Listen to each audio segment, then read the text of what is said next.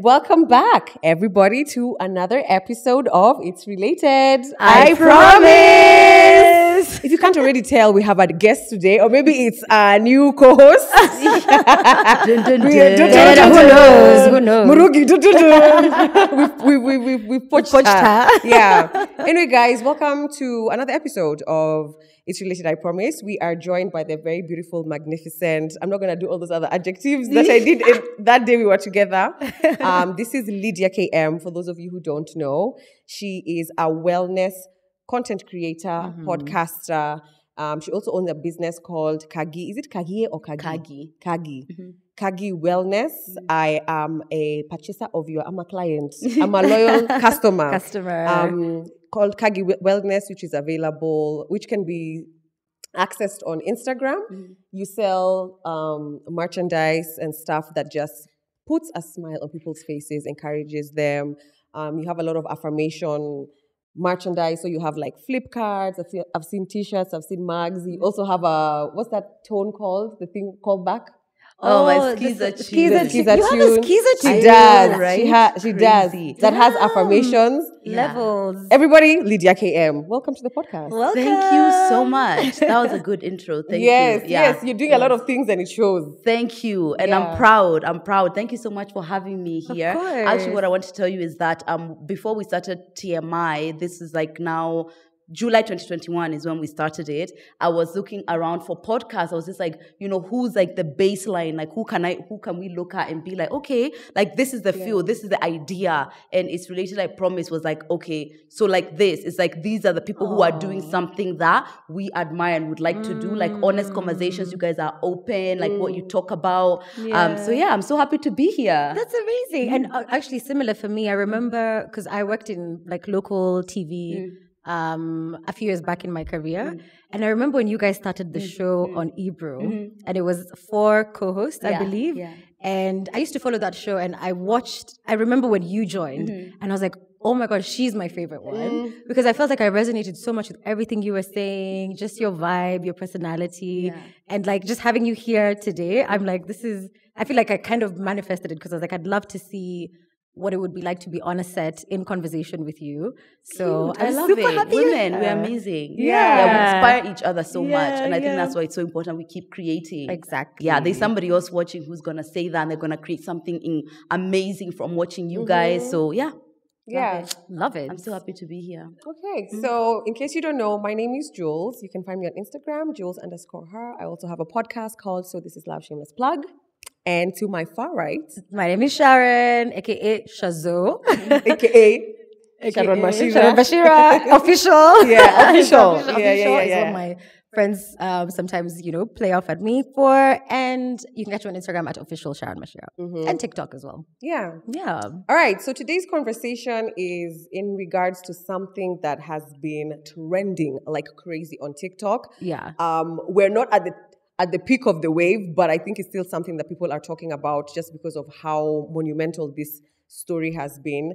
And this is her name Teesa or Reesa? Reesa Teesa. Reesa Teesa? I think it's Reesa Teesa. Because it's from Teresa. Isn't that her full name? Yeah. That's her full name is Teresa. Yeah. Check out her TikTok. She did a whole series called that she labeled "Who the Fuck Did I Marry?" Yeah. And this is it's like a 60-part, not yet, it's like 58-part, let's say 60-part series basically on her own personal story of how she met, married, and divorced this individual who we just can't believe this is what was happening in her life basically during the pandemic.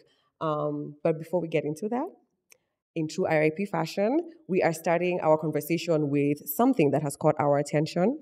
May have my notes. I have to do this every time because I come here and I get This is shocked. Julia's favorite segment. Favorite.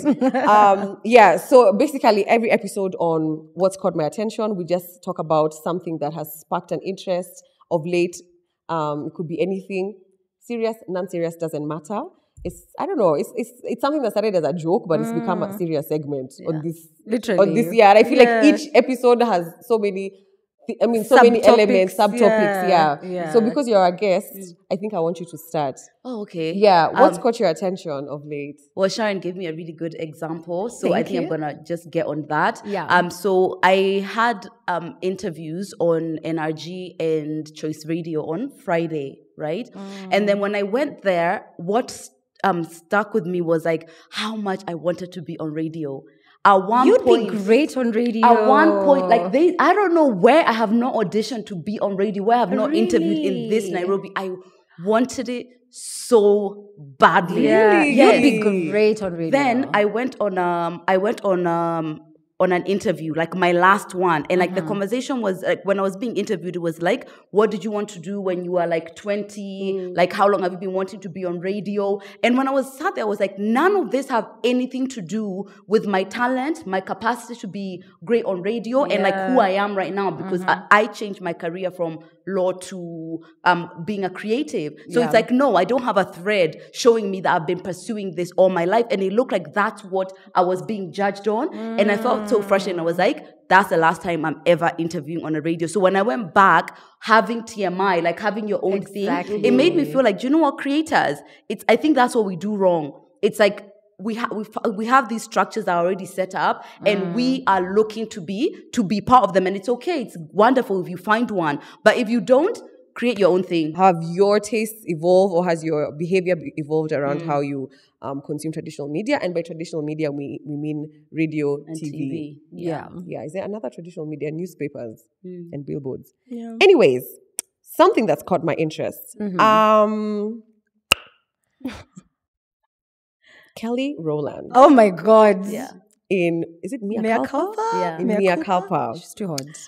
So, like, if y'all don't know, I don't know what rock you're living under, but Kelly Rowland starred in a film that was written. Yeah, by Tyler Perry. I don't know if it was Produced and written, directed. produced, executive produced by Tyler Perry Studios.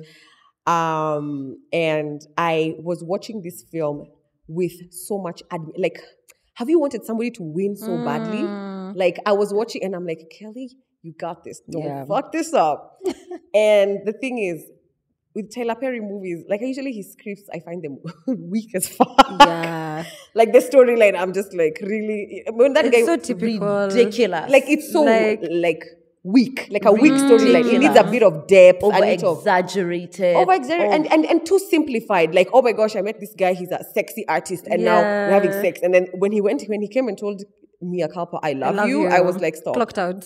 I clocked out because I'm like, how is this? You love somebody because you hooked up one time, and it just didn't make sense. You could tell it was not written by a woman who is, like, who knows her shit. However, Kelly Rowland actually ate that role. Yeah. And I'm very critical of like actors. Yeah. Like I used to do it for fun, even with my brother, with my dad. Like, we'd watch the Oscars, and we're like, we like this performance, we don't like this performance. So when somebody's a good actor, I usually I feel like I'm a good critic of a good actor and not normal, mediocre, whatever actor. Kelly is not like there yet, but she's good. She's believable as an actress, and I'm so happy to see that, because this is what I'm getting at. The comparison of Beyonce and Kelly. It's just like, I don't know if you guys had, she walked off of the set of, I think it was Good Morning America, something. One of these TV shows, breakfast shows. And she walked off of the set and was like, oh, Kelly is so difficult to work with, She walked off of set. This is now before Mia Culpa actually launched. She was just doing like the press tour. Yeah. And they were like, oh, it's because she was not given the dressing room she wanted. And then people said, first of all, she's not Beyonce. She needs to chill, And then also now just comparing her career to Beyonce's. Now that was just an opportunity. And the point I'm actually getting at is that comparison of people. I've compared Michelle, Kelly, and Beyonce. I mean, I can't sit here and say I've never done it. But Beyonce, who I love, guys, like I'm obsessed with Beyonce. Don't come with me that Beyonce ain't shit, because we're going to fight. Actually, we can't be friends if we talk shit about Beyonce. So, but Beyonce on screen. Yeah, it's not her thing. when she did Dream Girls and then she did the one with Idris Elba, I was like, babe, this is not for you. Yeah. I want you to succeed, but this is not for you. It's like, it's a bit cringe when she's in front of the camera. She's not very natural. Even Cadillac Records, the film she did, where she was... Etta James. Yeah, she was acting as Etta James. She was better at that one. I liked that. She was better, but it was still, like, you could... It felt acted. It's just not her. It didn't feel... But with Mia Khalifa, I was actually engrossed in the character. The script, not so much, but the character, good. So I'm so happy for Kelly because she's doing something that, in my mind, in my eyes, she's a little bit better at than Beyonce. Beyonce is because her entire career she has been in Beyonce's shadow. Oh yeah. She has been in Beyonce. So I really want her to win. And I don't want her to win and Beyonce not to win. That's not what I'm trying to say. Yeah, I'm just two things can be true. Yes, exactly. Like I think she is a little bit better in Beyonce. Beyonce is better than her in her career. You can see, like, in terms of who is a bigger performer, a bigger star. But it doesn't mean that Beyonce can, for example, sing better or perform better. I'm not saying that. I'm just saying her career has been more successful than Kelly's. But Kelly is still a talented songwriter. Yeah. Singer and now actor. I think she's actually has like some good acting skills. Yeah, I agree. I disagree completely. I thought it's like the whole role was like, is this dress up? Like, are you more focused on like how good? Because the fashion, the looks were looking, but the looks there were was nothing believable. I didn't even, everyone's talking about the fashion. I didn't even notice the fashion. The fashion was phenomenal. Even you talked about, I was like, the trench coats, the hair. Yes. I was like, I want to be a lawyer so I can dress like that, right? Like, I was like, Jesus. wow, she looked incredible, but the acting, you didn't think she was a good performer? No, I really liked it. There's nothing I like believed Kelly about Rowland did like a it. sexy and then that guy, the way he was looking at her. First of all, the storyline. Seriously, this girl is like talking about murder. Then suddenly I want to fire when they started stabbing each other. I was like, get the hell out. Because you don't trust me. Oh yeah, and I was like, what was the you can't even admit that you want me. I was like, what are we doing? Where are we? It was giving terrible. It's terrible. But Tyler Perry movies are like that. Guys. Yeah, like Kelly. I don't know. I didn't go in expecting some. You know, like she's fabulous. She's amazing. But no, the acting was. You don't think she like? And I don't look at the weak script. Look at her performance and how she embodied the role of Mia Khalifa. She was believable. If you put Beyonce there, okay, you know what? I think maybe you're comparing, No, I'm not just comparing. Okay, also, I feel like she did it. She did it good. The script might have let her down a little bit. Definitely, the storyline. But when she got onto that screen, like she owned it. Like when, and I'm gonna do the comparing thing again. But like, what's her name? Lupita. Not Lupita. No, Lupita is a believable. Imagine if it was Lupita in Mia Khalifa. Yeah, no, Lupita is a really good actor. She's what's exceptional. Her name? Who? Scandal. Kerry Washington. Oh, so you see, when Kelly walked on screen, it's like, whoa, okay, this is a lawyer. I got the vibe. With Kerry Washington, I did get it, but there was a lot of moments where I'm just like, no way. I feel like Kelly was so over exaggerated. I feel like we didn't lean into her being. Yeah, I feel like we didn't lean into her being like really a lawyer. It's like it just felt like she was just kept walking up and down. Yeah. I know. I get she that. Just looked again, it was like a fashion film. The script, Lydia. It could have been a fashion film. But that's the script. That's not her. But even with her acting skills, like that, the script where she's just walking from here and then she walks up the stairs. Then they're on a motorbike. Then they're back in the bed. And then they're painting each other. Oh, and then they got into a red room. I don't know what the purpose of that was. When she realized that she had an affair and she had jumped on the father, she thought he was having an affair. There was nothing believable about those emotions. No, please, the scene on the lift when she was like, open the fucking elevator. I was like, Kelly, girl. You guys, Kelly did great. That was the only part I was like, that could have been done a bit better, but everything else I liked it. Yeah. I loved the sex scene. The sex scene was really well. I definitely went in expecting more because it was really all over the TikTok. Even in the sex scene, I don't think she looked like she was having the time that we were having. But you were having a great time. Yeah, no, was she? No. Okay, but the male actor, let's for a minute. 10 out of 10. Her. I said, wow. I mean, if I was Kelly's husband, I don't think I'd be okay with her doing this film. I don't know. That script was his intensity was exaggerated. Like they made it. You guys are here talking about the guy. I'm just like, okay. No, like for me, it's like I felt like he was a bit believable despite the script. Sure. He was but great. She was not believable. Now for me, it's well, he was believable. He was. He's a good actor. And I could tell, especially even her brother-in-law, her mother-in-law, her husband. I didn't feel was a very strong actor, but her brother-in-law and the mother-in-law. Her brother-in-law, yes. The mother-in-law was over-exaggerated. Oh, the brother-in-law for sure. I think she was. The feud between her and Mia Khalifa. I was like, not the feud, guys. I'm saying you're given a script. Don't look at the storyline. Even without, see, we can see. See now, as she's acting, she really the villain in her really came out. Like she was believable as a character. To me, Kelly was also believable as a character, but that script was not. Idea. Yeah. Sharon, what caught your attention? What caught my attention was actually the episode you guys did on TMI, which was I think it was titled "I Disrespect Money When I." So, like same. Yeah. Just same. Like guys, we need to get okay. Let me speak for myself. I need to get my financial literacy in order, sweetheart, and not even just my financial literacy, but my business and finance literacy, because one of the things that I think why I struggle with being a content creator is because I still don't understand the money or like monetizing and then how to put money back into the business. Right. How am I a business? What kind of business am I? Am I a creative entrepreneur? Am I just an entrepreneur? Yeah. Am I self-employed? Like what is this? What am I doing? Yeah.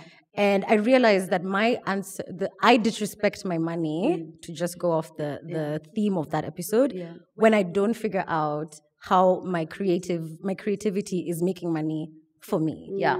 Because that's what I feel like we are creative entrepreneurs, but then because we are self-employed, we are personal brands, it's so hard to identify the business of what we do. Yeah. Do you know what I mean? Like when someone runs a business that is, I don't know, a fintech or a whatever, like it's so clear what the business is. Yeah. But when it's a personal brand, what is the business? Yeah. Like, and then I started doing Centonomy Entrepreneur, by the way, which I'm loving. I'm part of this cohort. Yeah.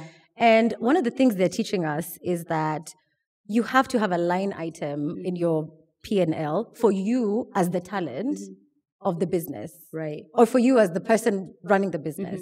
And I just never thought about it that way. Like, so let's say the business is Sharon Mashira, right? So I've got, like, I'm building a small team. I've got, someone who does my admin. I've got a videographer, blah, blah, blah, all these things. But then I never thought to put a line item in there for what is paid to me as the talent, like as the person, as now Sharon Mashira. Right. And then there's a line item in there for Sharon, who's doing the admin of running all of this. Right. Like these are two separate line items. And I was like, how have I never thought about this before? Like in my mind, I'd just get paid for gigs and then I use that money to either just live my life or pay my team. Like there was absolutely no structure. Yeah. And I realized I've really been disrespecting my money by not having figured this out by now. Yeah. So yeah, I just said this year moving forward, this year, right? We're making this business make sense, because the business 100%. Of creativity is, I think, harder to structure than maybe another business. I mean, other people can say what they think, but like it really just dawned on me that it needs to be structured. Yeah. It can fine, you can do the creative and enjoy that, but then what is the structure behind the creativity? Yeah. So, guys, I hear you. Listen.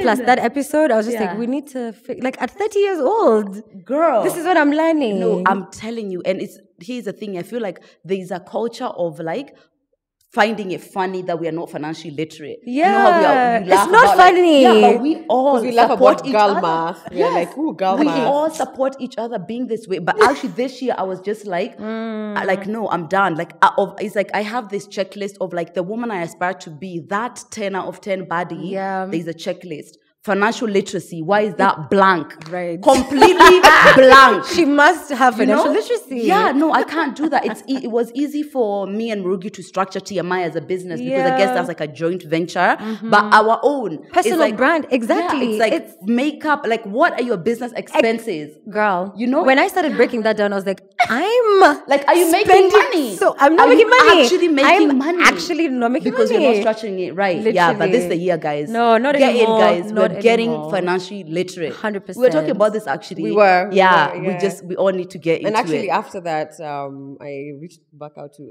So the person who I do the personal finance with, her name is Juliet Odhiambo, and I know you've worked with her. Yeah. I did a live with her, and so basically, last year I made good money. Yeah. But then We love to hear it. yeah, March came around this year. In March is when I was like, where did this money go? We're done with that. Like, we're done with that. Babe, and that's why I was like, so I told you I got stuck at the place where she told me you need to start Tracking your expenses, and I said every day, like every day, babe. After we had our conversation, I went home, I opened my laptop, I got the spreadsheet, I said March 1st, 2024. Let's do it. And I started going through all my whatevers, and I sent her a picture, and I told her, because my classes are pending. She said, we're not going to move forward until you track. That was a year ago. Because that's the first place. That was that a you year can ago. know the And I'm like, trick. I don't need to track. I know like generally what You're I supposed to spend. track every single. This is now to be even part- not forever, but for her to start. Yeah, not forever, but like for her to see. track at least 30 days. Let's look at how you're spending your money. Yeah. Let's look at your spending habits. It's like a prerequisite to start this thing. It's like she has a few courses.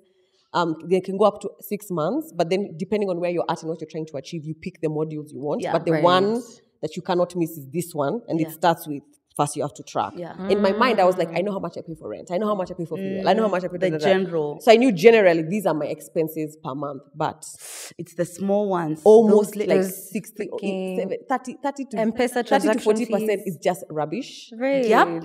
Doing this, Mindless Uber this, spending. outfit here, makeup this.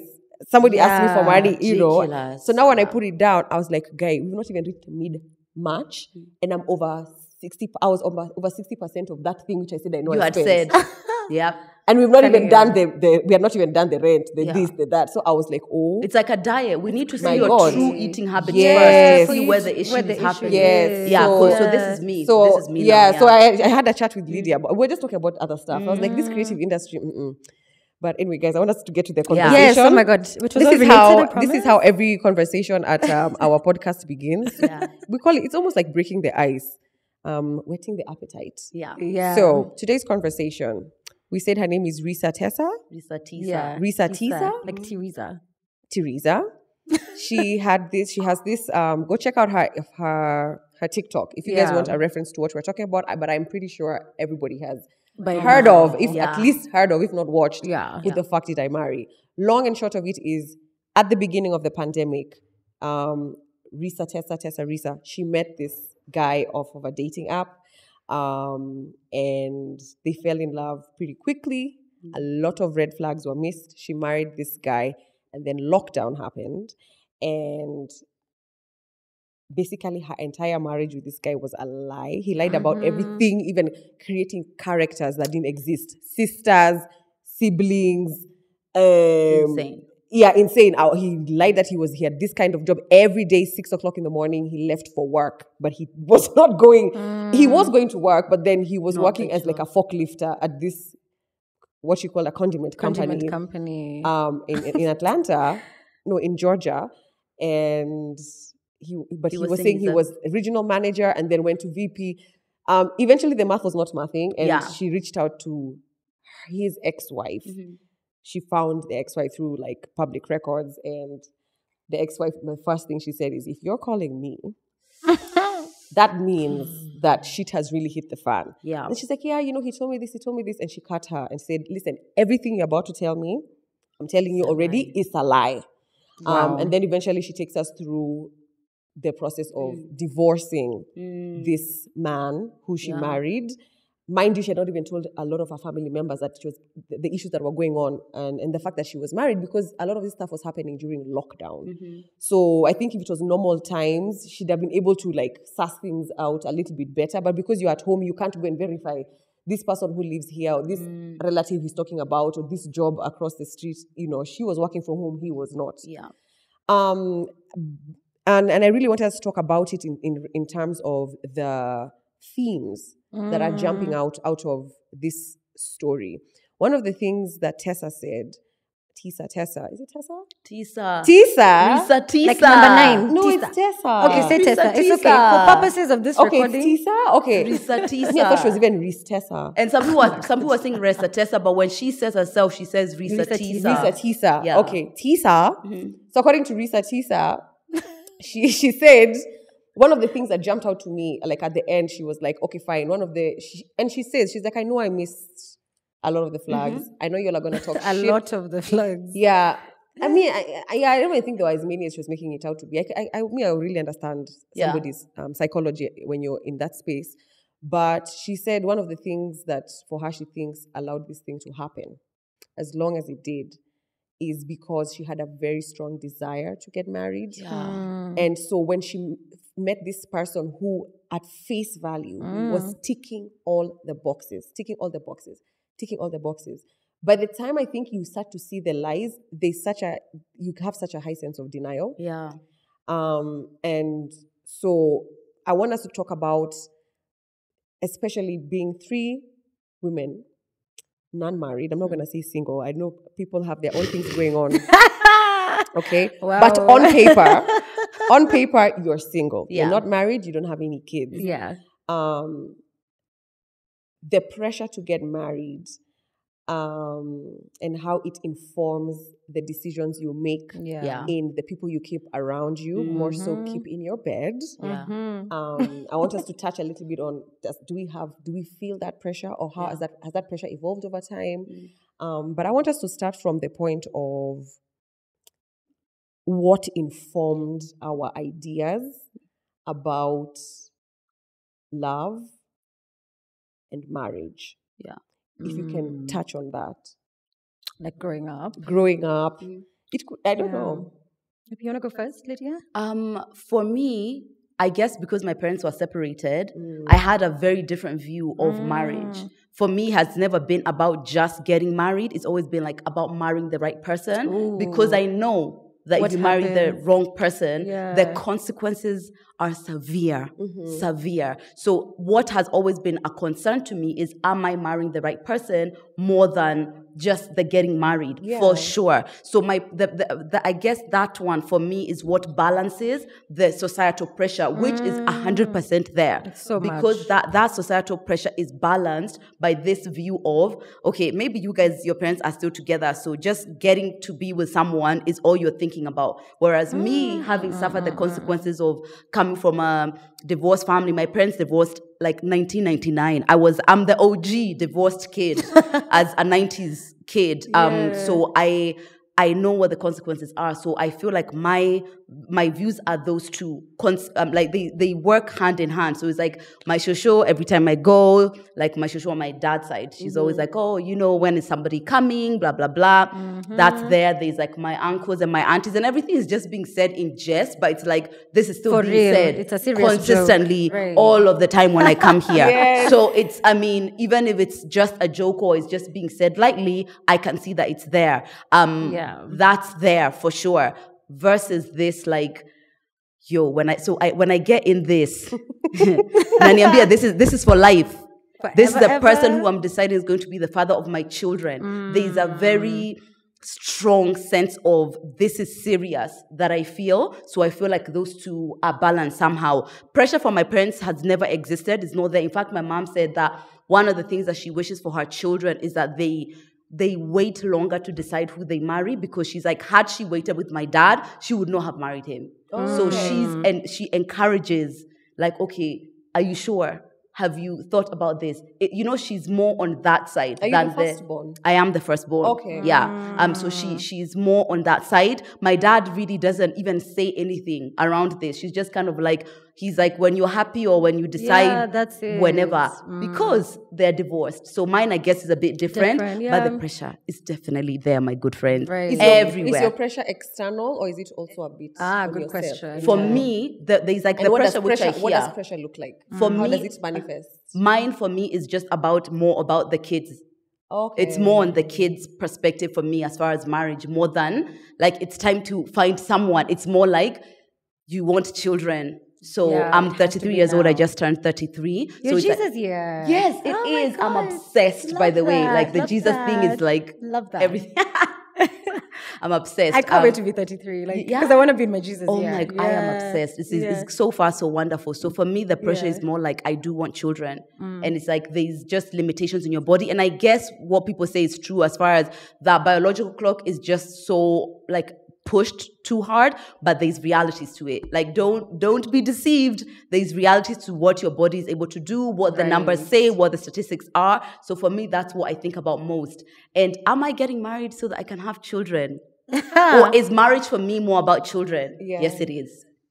Interesting. I That's a get whole other that. perspective I didn't even think about. That's for me, it's mostly that, to be honest. If I didn't want children, I would not even care less about marriage. Yeah. So so for you, like, what happens? Let's say, let me paint a scenario for you. Imagine you're 38 years old. You meet somebody, but they don't meet all your criteria. Yeah. Actually, in a sense, if you go ahead with him, you would be settling a little bit. Yeah. Let's call it settling. Actually. Yeah. But he's there. Yeah. He's a good human being, but maybe he doesn't have those things. Yeah. Actually, let's even call it 39.5. Yeah. Let me even say, would you settle if you find yourself in a corner and for you see your thing is kids? Yeah. So for you, the main thing for you is your biological clock, which you have no control over. Yeah. Another thing you don't have control over is when you're going to meet this person. Yeah. Let me tell you. So I say like all of my intentionality about being single and everything, I literally just got back to intentionally dating like 2 months ago. So it's like, I can't exactly say I have that like, you know, it's like it's getting tiring or anything. It's like I'm actually in the joy of it. But I said, call me at 38 and ask me that question again. What's your cutoff? Oh my God, what's your... Panic, no, for panic sure. here. 35, we're losing it. Babe, I'm 36! Yeah, for 35? sure. Yeah, for sure. That's so early. You think? No, really no, we are I feel like screaming bloody 35, murder. 35. We are And screaming you're 33. bloody murder. So maybe you have a year Yeah. because you need a year to... This is Yeah, your year. no, as in This a is year your year. without meeting someone. This Like, is your no, year. 35. This is your year to meet somebody, and then you use the year. Not 35 necessarily for kids, 35 that you haven't met anyone. Like, I haven't met the person who I want. Yeah. We are screaming bloody murder. For sure, it's like, guys, no, let's get serious. That's soon, huh? Yeah, for sure. Wow. Yeah, for me, it's like, that's going to be, because But it will once you happen. have... Look once at you. Look at you, man. Girl. Once we have... Listen, internet, guys. Once you like if your first pregnancy is after 35, it's like there's like more complications, like especially with your first one. So it's like that's what I think about. So yeah, if we're 35, we don't have the person. Okay, guys, yeah. Well, so yeah, so I completely empathize. Yeah, I empathize deeply with like, you know, you've been Teesa. like I saw this girl who was like, she was single for like, she's been single for like 7 years. She's like craving to be with someone. Yes, she loves herself. Yes, her life is full. Yes, you know, she's got all the things that we say that you're supposed to be looking God, for. I think I saw She's this in girl. therapy. Yeah. Yes. Yeah. I think I saw this girl. And on- you know, so it's like I get I saw it. it online. She's like, I've done the work. I've done this. She was like, I don't even have the kind. She has a career and everything. But She I remember has what she's supposed I remember she to said, have. I have money. I can take care of myself, but I don't have the kind of money that in the way the men look at it. Sorry, Like it's too much. it's too much. I don't even have. She's like, I don't even have the kind of money that would intimidate a man, but I can take care of myself. Yeah. And if I have a baby, I can take care of a baby. But she was like, I just haven't. I found have anybody. friends. I have a full life. Yes, she's saying she has friends, but she was like, it's so sad. I don't know if it's the same woman. I'm pretty sure it is. And she was saying, but there's just a sadness that she can't shake off because she doesn't have in romantic in love. 7 years. In 7 years. And I was like, wow. You see, in a I'd situation feel the like that, and then you same. meet, and what was his name? Legion. There you And then go. he does one act So of I service, get it. which was fixing the car. Yeah. Of course, you'll be intoxicated. No, I and not see the red 100% get it. I flags. empathize. I do not blame women who decide that, you know what, Yeah. it's better than nothing. I don't blame at all. It's just, I want us, it's like, we can't keep blaming women for how they're reacting to the pressure cooker we're putting them in. We need to just Exactly. stop, Yeah, of course right? they'll blow up. However, it's Yeah. like we have to be conscious of trying to change the narrative. Like that's just all we can do. You know, but yeah, at 38, it's like I don't have kids. I haven't met my person. Yeah. Am I still gonna be so headstrong about my standards? I don't know. Can I ask May I never you- find out? Okay. You're 36. Mm-hmm.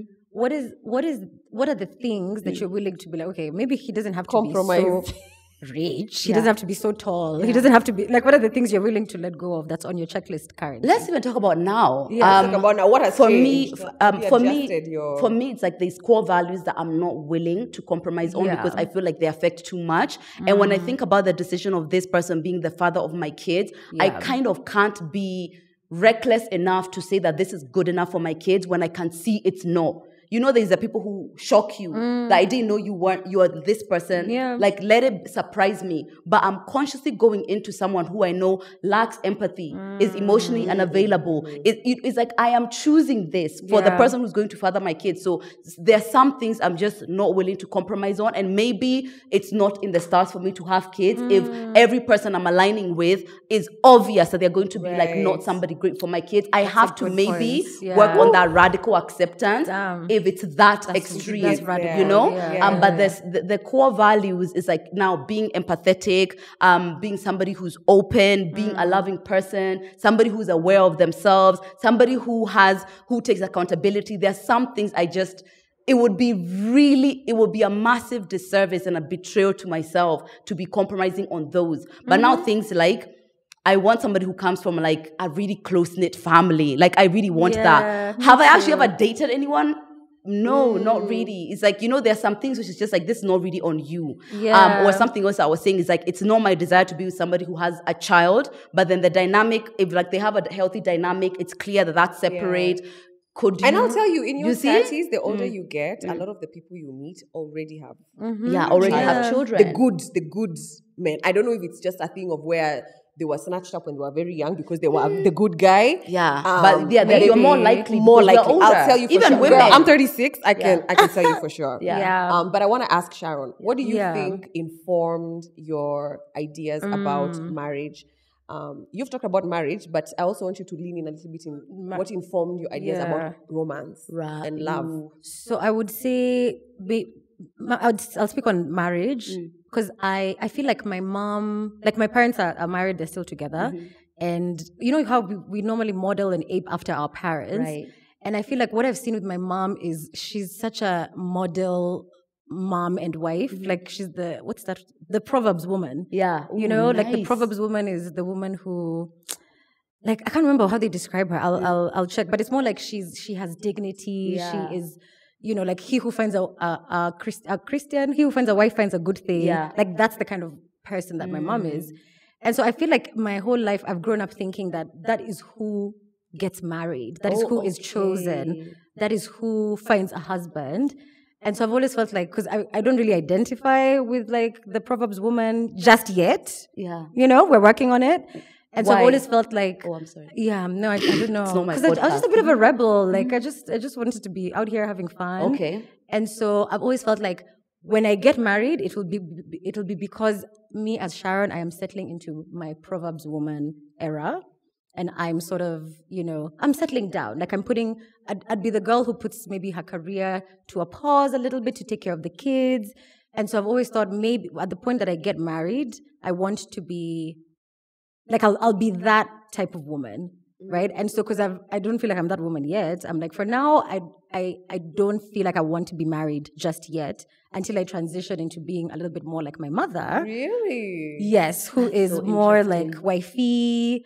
Yeah, she's a career woman, yes, but like I'm sure if my mom had to drop her career for her kids in a heartbeat, you know, and she takes care of my dad and like that's who she is. But I feel like I'm not yet there. I definitely do see myself being that kind of woman because that's who raised me. But for now, I'm just like, maybe when I get to 35, you know, to the right man, to the right person, like I'll submit to him. But for now, I'm just like, not yet. I'm still, you know, enjoying the throes and spoils of being single. By single, I mean not married. Yeah. But I do think my view of love and marriage is inspired by my mom and this idea of being the Proverbs woman and that kind of thing. I like that. I wonder if there's a Proverbs man. I want to go no, there isn't. It's just we would have heard about it.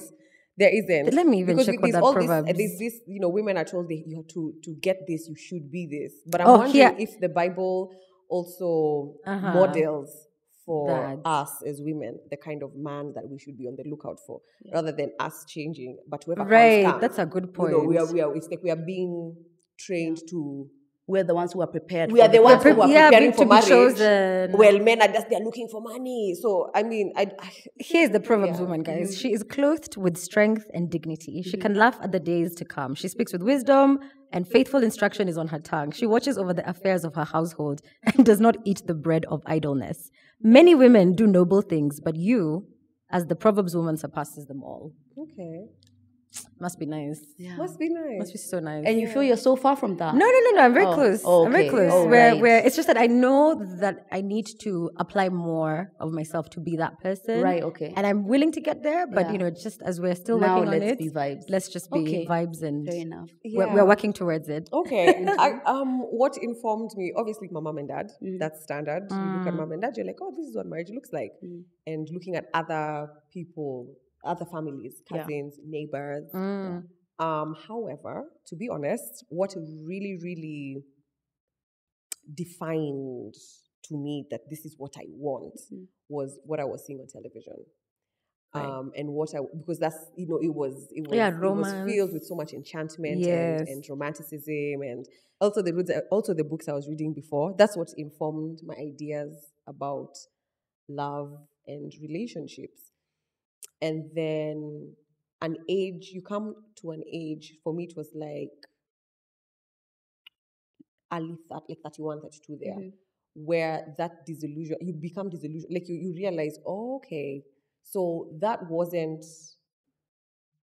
what I've been looking for, is not what I'm supposed to be looking for, right? I was looking to be swept off my feet, to be completely intoxicated by this romance. And it's like I was almost like, if it doesn't feel like that, then that's not love. But then, it had to change. It had to change. Like, it just changed on its own in a way, almost, because of like, oh, okay, so this is not it, this is not it, this is not it. That's what informed. And I think that's what a lot of women look for, I think. I'm not sure. But I think a lot of women look for this kind of idealistic romance that's going to lead to the marriage and the children. 100%. And nowadays, I don't think it has to be that way. Especially because I started to read a lot about arranged marriages and their success rates in comparison to love marriages. When these two people meet, they have not fallen in love and, taken a walk on the beach and written each other love letters. They're set up together by their families, and this is from generations of a system that has worked. So by the time somebody's coming to set you up, they kind of know what is done. And mentally, I think, as a child, you grew up seeing it. Yeah, there's cultural bias with why they're successful, for sure. Exactly. Yeah. And now when you get into a marriage, you choose to love this person. So then I remember that burst a bubble for me. I was like, oh my God. So love is, I know it sounds like a broken record, but love is not a feeling, it's actually a decision that you make. And then, so that's just like where I'm at in terms of that. But to the question I asked you about being, like, would you settle? Yeah, like, what's the panic? Sharon, I also want you to answer. Yeah. You know what?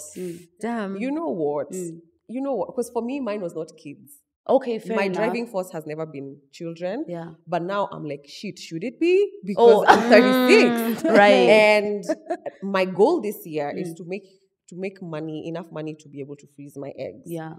I know adoption is an option, but I would, if I'm having a child, would want to have a child of my own. Yeah. A little mini me. Because I don't have the luxury to be like, hey, I like you, let's do this. Yeah. So to answer the question, yes, I would get into a relationship that is not romantically inclined. Oh yeah. But I see there is a high compatibility in terms of we want the same thing. Yeah. We're looking at the world in the same way. It may not even have to be marriage. It's almost like you will be the father of my children. Okay. Probably never said this publicly, but yeah, I would get into an arrangement where I'm like, this is a person who I feel is a good person. Maybe not somebody I would be romantically attracted to, because already my romantic blueprint is flawed. Right. Okay. Do you understand? And it's very hard to change that, because that thing was locked into my subconscious at a very young age. Yeah.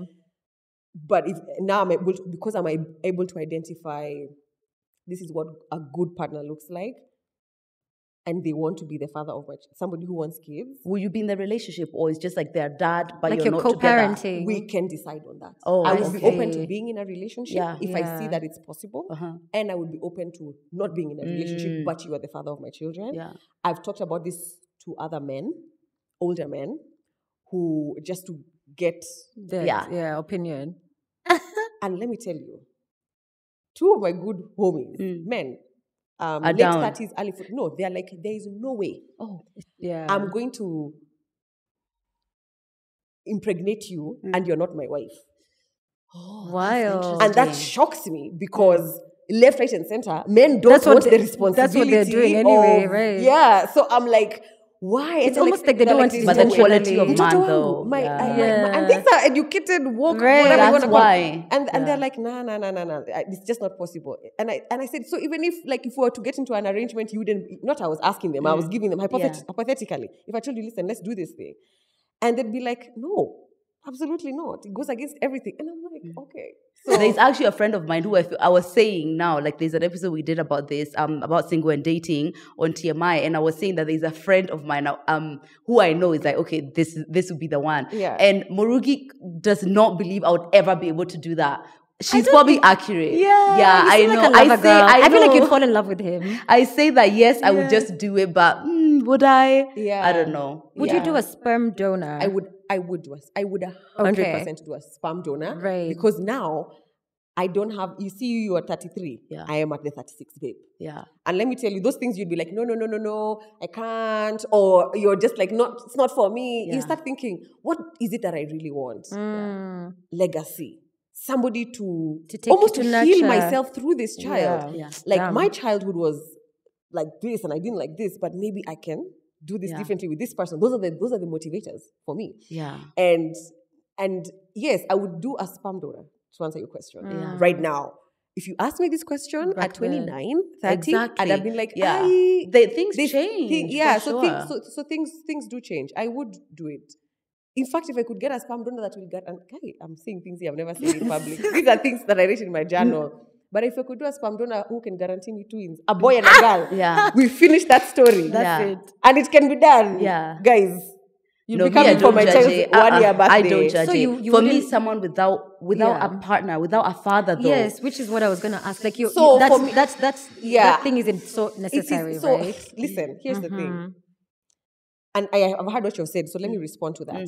I want my child to have their father in their life 150%. I see, I have my dad in my life. He's still there. My mom and dad are still married, and I've watched and read too many things where like maybe adopted kids or the sperm donor situation where the kids get to an age, especially during teenagehood, when they're still trying to define themselves and they're now getting an identity of who they are versus the world. They start to ask, how comes I don't walk like mom? Or how comes my fingers don't look like this? Yeah.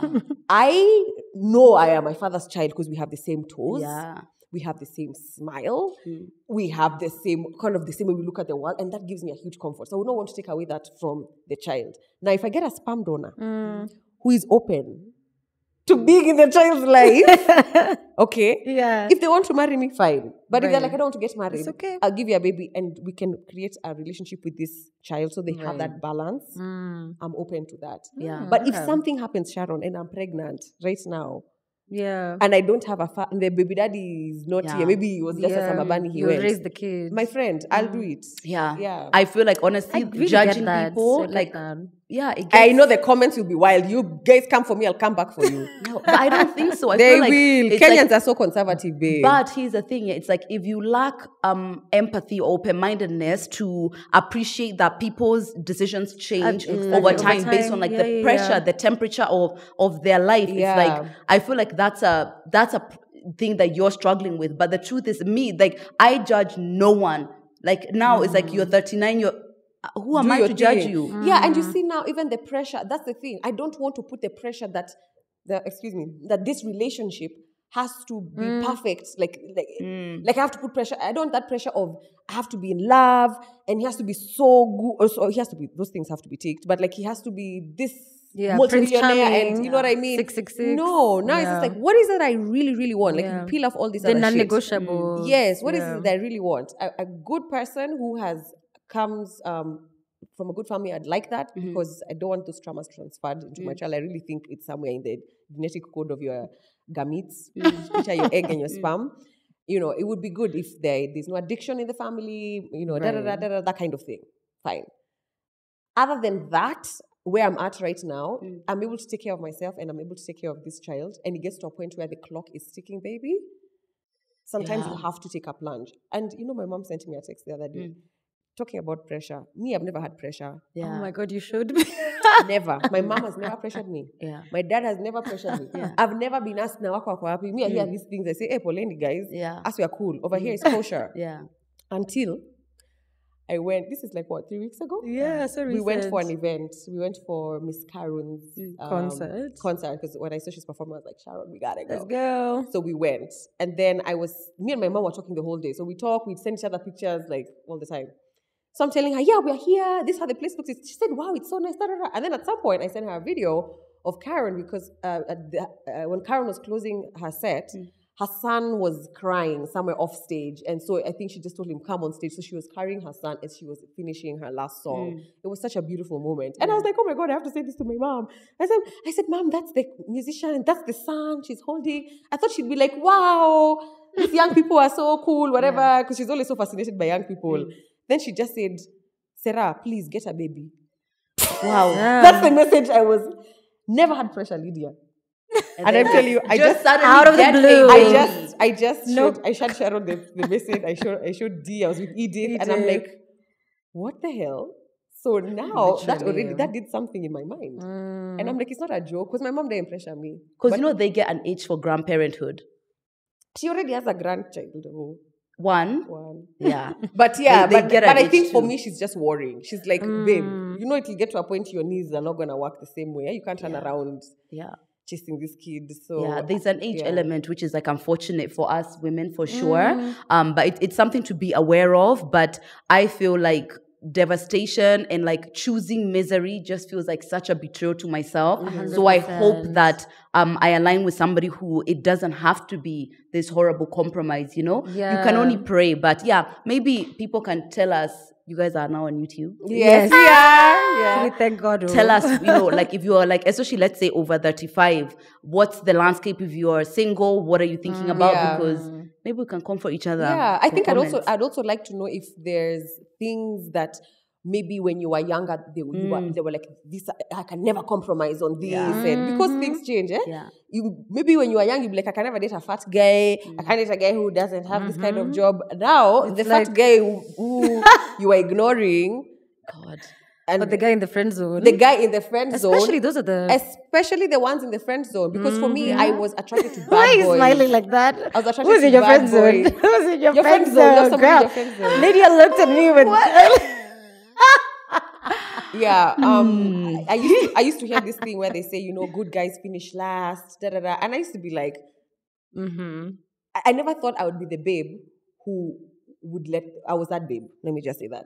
Because I would pass these men who became my friends because I was no attraction. Right. But that's because I was attracted to emotionally unavailable people because of my attachment style, which I had no control over. Right. Okay, so I forgive myself for that. I had no control over the attachment style I have. I have no control. You weren't aware, I wasn't aware. I had no control over who I was attracted to because I did not know that there's a dysfunction here that I am trying to repeat from my childhood or whatever, you know, and to heal. But now that I know, the people who I'm still attracted to those, like what happens, I don't know if your attachment style, because you know your attachment style. For now, like when I was younger, I'd be attracted to a certain type. And now when I see what I used to be attracted to, I'll be like, I remember why this used to appeal to me. But now I'm like, messy. So that evolution has happened, but that's because I actually did the work. And that work was painful and shameful in a way because you're like, I can't believe. And almost sad. Like you feel sad for that girl who was walking into that house, in that bed. And, you know, I just feel sad when I remember, I'm like, like, poor me, you know. But I feel like for me, the just hearing both of you talking about the pressure or where the pressure is coming from or what it's tied to, I feel like I should I be admitting this? I think I romanticize the husband or having the partner, maybe not the kids so much, but the guy. Like who will it be? Like I find myself just thinking like, how will I know it's him? I do too. Like that's and I don't know if it's like a childhood thing or watching this my fairy tale, whatever. Yeah. But I definitely romanticize that a lot. Yeah. So much so maybe to a fault. So I'm like in a new relationship. Very, very new. And Okay, wait, YouTube official. She's in a new relationship. Stop your mumbling. You're just running through that. And I feel like, I don't know if it's... You're in the honeymoon fucking phase. So deep in the Sharon honeymoon is phase. floating. She's not on Earth. I'm not Lydia, on she's not on Earth. Earth. I'm like, You're where not am here. I? What is You're this? not She's like, oh my God, today's such a good day, Jules. This is how she came to me. She's like, today's such a good day. I mean, I'm such so a good happy. mood. I was like, babe, She's you're in like- love. And, I feel like, I don't know if it's because like maybe it's the honeymoon phase, who knows? But I just find myself really thinking about marriage, right? Oh my God, I hope when he watches this. Anyway, cat's out of the bag. But I just feel like I find myself thinking about marriage. And I don't know if it's because I'm now 30 and at the age where like a lot of my friends are getting married, getting engaged and that kind of thing. But this was never my first thought at the beginning of a relationship. Like I've been in relationships before. I tend to think about marriage maybe like 2-3 years in. That's when I'm like, okay. Could this be my husband? Yeah. Never at the beginning. And I wonder, is it as a result of the person that I'm with right now? Because he's amazing and, like we're having a good time. Or is it because I'm 30 and like this is what everyone around me is doing?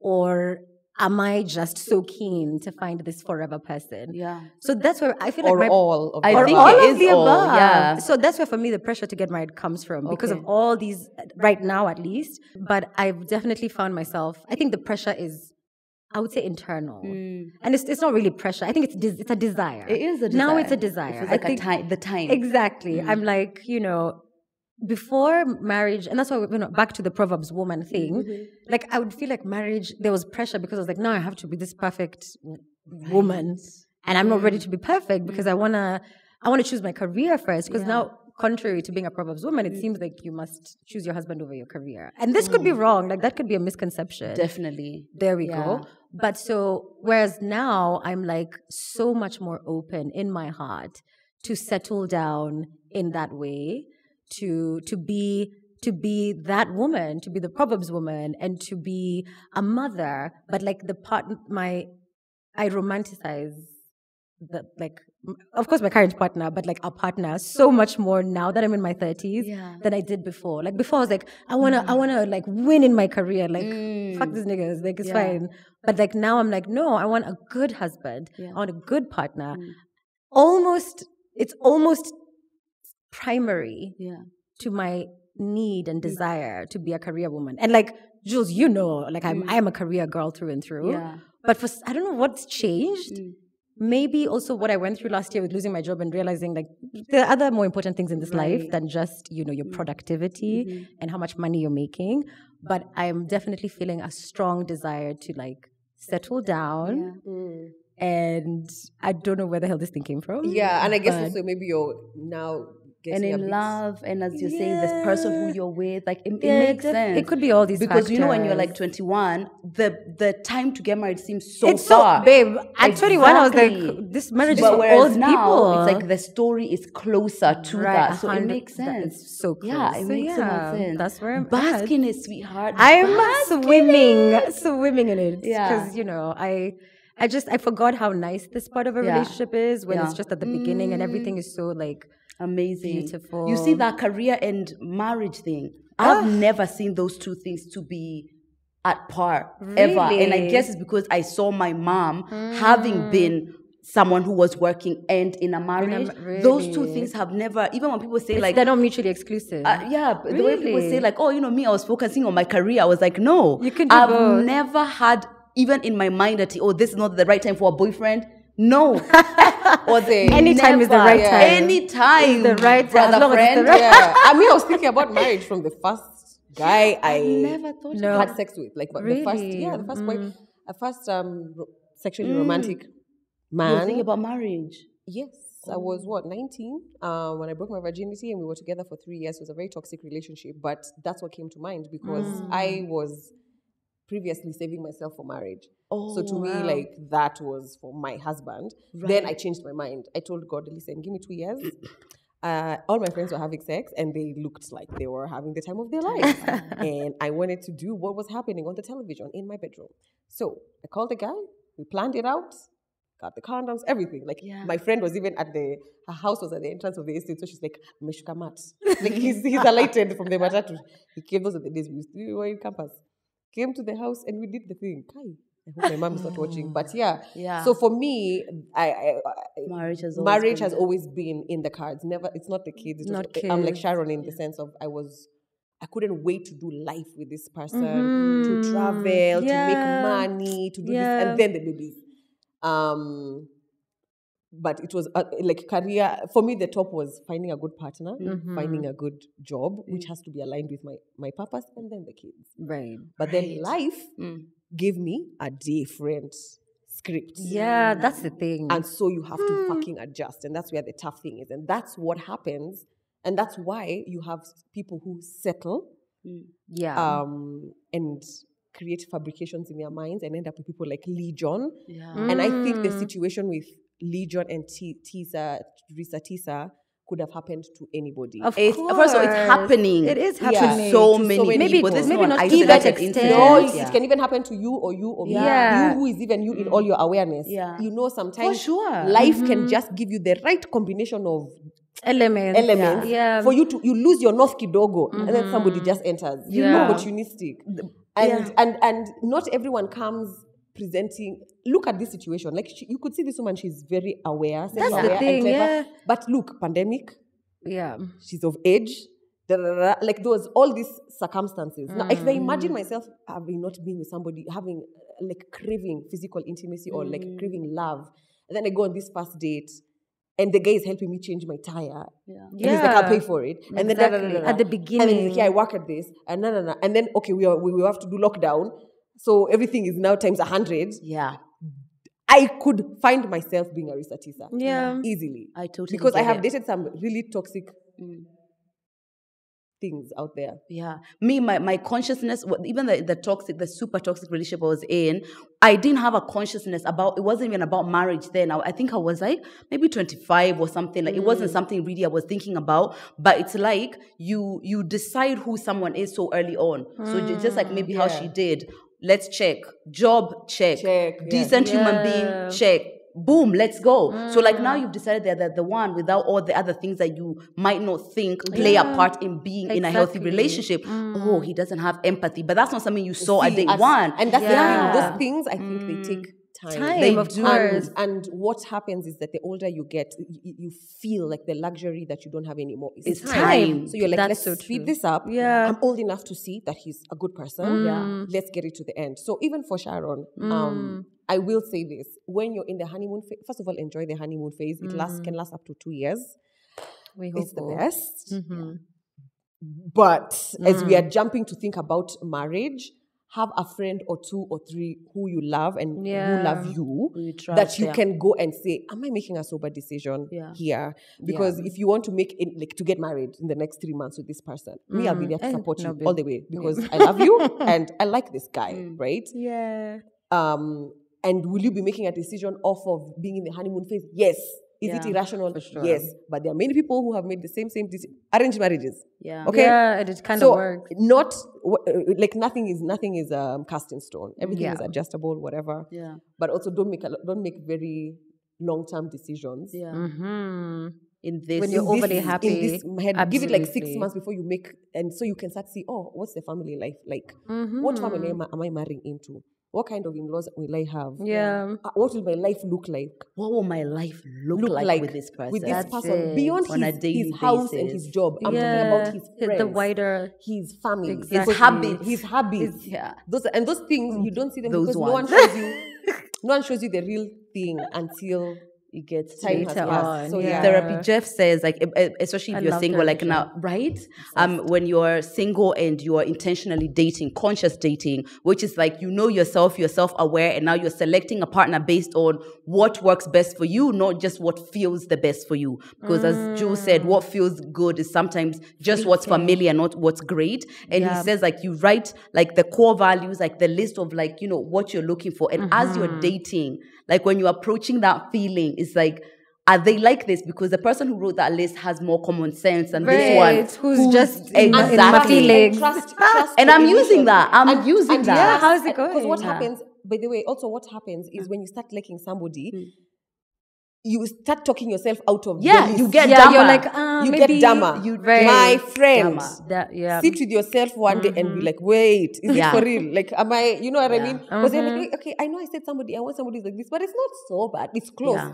Everything is going to seem close to the nothing. truth when you're falling in love. So I'm doing that. I'm using like that list as kind of my anchor because as you're saying, it's easy to convince yourself out of it because especially like for me, a securely attached man, Oh God, yeah, that's what I have. That's what you have. They're the best. Okay, so what colors do you want for your wedding? Like, what should I wear? What's the design Let me tell you, for us? I forgive you. You know, so are they called agele? yeah. So a securely attached man is like comes to me as like.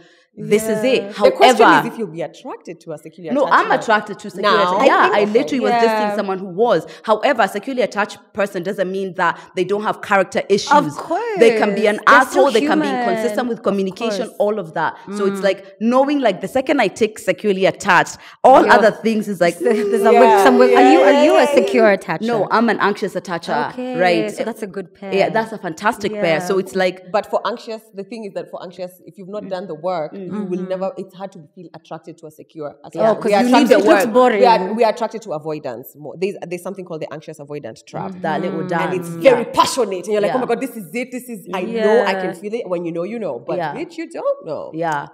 So yeah, I'm trying to use that as my anchor, and so far it's been good. Yeah. It's kept me making sober decisions. Yeah. All right. Well, I think I want us to come to the end of this amazing episode. We've been literally talking- forgot we were Yeah. recording. We've gone on for over an hour. Lydia, thank you so much for lending us your amazing insights and your magnificent intelligence. Thank you. I love you as a human. I think you're such a perfect person, and I cannot wait for the right person to walk into your life or you to walk into their life. No, for sure he's walking into mine, sweetie. Yes. Sharon, I don't know if you have any last thoughts, or we can just wrap this up. No, I feel like I've said everything. You've said everything? Yeah, but thank you so much for coming. Yes. I've wanted to have Lydia just, on a platform together for so long. So this has been such a treat for me. No, I'm so glad, and I'm glad we talked about this. I guess because I'm talking about being single, it's like I've become like the person to talk about. Oh, you're the this. poster girl? Yes, and it's not necessarily I mean to, but I feel like I want to occupy this space where it's not just like you're in a relationship, then you talk about nothing, then you're in another one, then you talk about nothing, then you're in another. It's like I want there to be like a bit more of a clear example of what's going on when somebody is single, and I'm happy to be that person. Love that for you. Good for you. We're Love intentionally it. single. We're on Bumble. You see me outside. Yeah. Yeah, Are you outside. on Bumble? That's the thing. I used to be I so am on Bumble. I Bumble. was, but I was. How is it? Bumble in is Kenya? amazing. Bumble is nice. it? Bumble is where it's at. Really? Yeah. And And I've if met you get like the paid some. one, do you? No, I don't have the paid one. The paid one, I the think, has- caliber of men Yeah. is like, no, I feel like there's hope for sure. Really? Yeah, Oh my god, I love That's what it. race?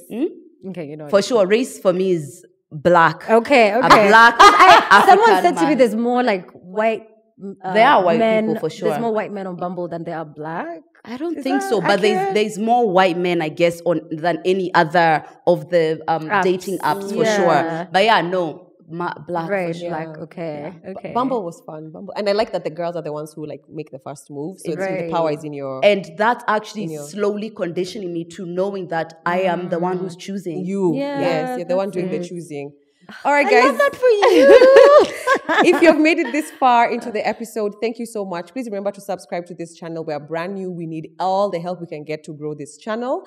Leave a comment, like, subscribe, share with somebody if this is a conversation that you think they will enjoy. And to all the women out there who I know for them, singlehood might not be as wholesome as it is for you. That's the word. Figure out how to enjoy this season in your life. I don't know what you can. I'm sure Lydia has so many resources on her page for that, because the thing is with singleness, the reason we used this Reesa Teesa thing is because this thing of being single and feeling lonely, it can really make you make the wrong decisions. I mean, sometimes somebody can be sitting here and they're like, yeah, that's good for you, but it doesn't work for me. So I just want to give every woman who's feeling that right now the encouragement that they may need. I don't know. Any support you might want, go to Lydia. me, I always say, go to therapy. Find the love in your life that already exists. That can kind of fill that cup. And be patient and have hope, because there's nothing else you can have. If you don't have that, you guarantee to jump into a relationship that. And these are the good old days. That's what I tell myself. These are the good old when days. I'm like, I wake up and there's this husband, there's this kids, they're screaming at me. I can't breathe. I can't have a moment to myself. I'm going to be like, what was I stressing about? Being in my 30s, being financially stable, being free to do whatever I want. That's what I was screaming about. I want to enjoy every minute of this season. But I get it. If you've been there for 6 years, is it that enjoyable? Maybe not. Maybe not. But I'm trying to be in this spirit of like, these are the good old days. And that's what having hope looks like. All right, guys, we'll see you back here next time. And as per usual, it is related. I promise.